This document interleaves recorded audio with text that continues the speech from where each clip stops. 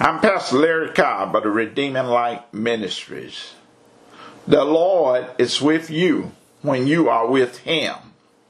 We see in 2 Chronicles 15, 1 through 4, the Spirit of God came upon Ezra, son of Oded. He went out to meet King Asa as he was returning from the battle. "Listen to me, Asa," he shouted. "Listen, all you people of Judah and Benjamin. The Lord will stay with you as long as you stay with Him. Whenever you seek Him, you will find Him. But if you abandon Him, He will abandon you."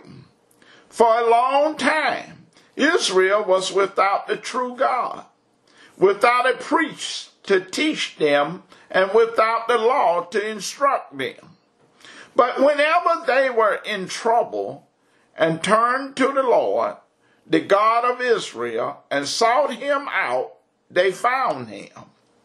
James 4 and 8 tells us, "Come close to God, and God will come close to you. Wash your hands, you sinners.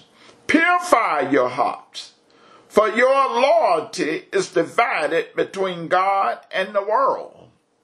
Jeremiah's letter to the Jews in Babylon. The Lord says, "You will be forced to live in Babylon for 70 years. After they are over, I will come to you. My good promise to you will come true. I will bring you back home. I know the plans I have for you, announces the Lord. I want you to enjoy success. I do not plan to harm you.